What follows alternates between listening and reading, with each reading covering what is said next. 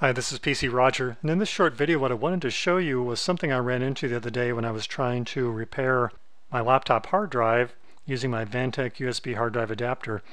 What I got was a message indicating that Windows could not open the volume for direct access, and I wanted to show you the quick fix as to how, in this particular instance anyway, I fixed the problem.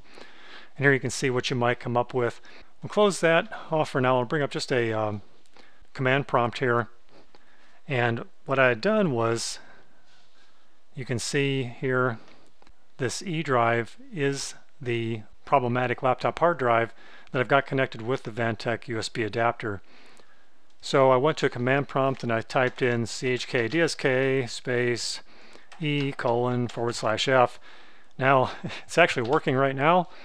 When I got it the other day, I was getting that cannot access volume error message.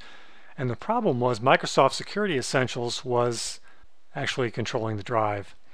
So I opened Security Essentials. I just right-clicked on the little icon in the task tray. And under Settings, over here you can look at Excluded Files and Locations. And under Browse, I selected E, clicked Add, and now E is an excluded location, and I clicked Save Changes. And that was all it took in order to get the cannot access volume message to go away, and I was able to do the ChkDsk on the drive.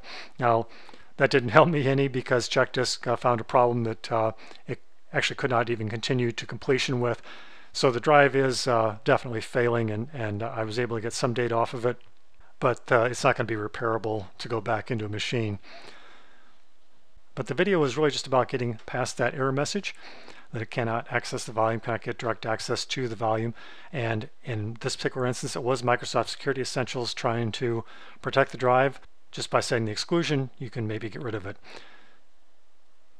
So that's it for this short video. Please come to my website, pcroger.com. I've got a link right there in the description of the video. If you want to click on that, head over.